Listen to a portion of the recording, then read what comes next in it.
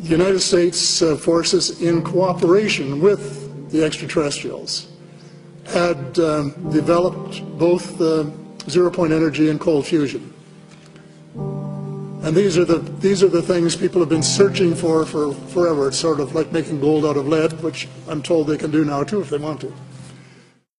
So it's there, and even if it isn't, from what I know of the extraterrestrials, secondhand, from people who have talked to them and visited them and been abducted by them, they want us to save our planet.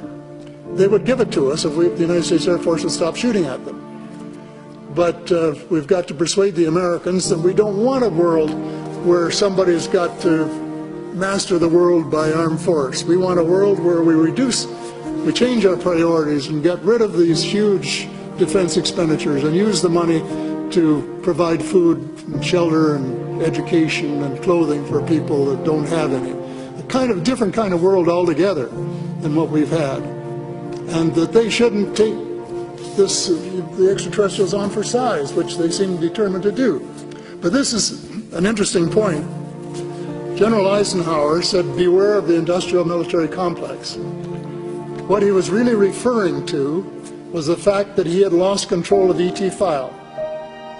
Nelson Rockefeller, it's an interesting name, he had hired him to work out who would run the thing.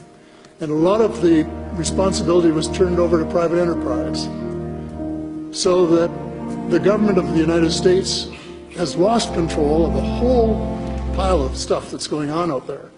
The President of the United States doesn't even know what's going on out there. And if he wanted to know, they would just say, Mr. President, you don't have clearance for that project. This is, what it is. But getting back to the point, either the technology exists, which I believe, or they would give it to us if we treat them like friendly neighbors and collaborators in the cosmos instead of as enemies that they were originally designated. Then there's no doubt that we could change the system in 10 years, which is about what we have to do if we change the banking system too. So we've got the money in order to be able to do it.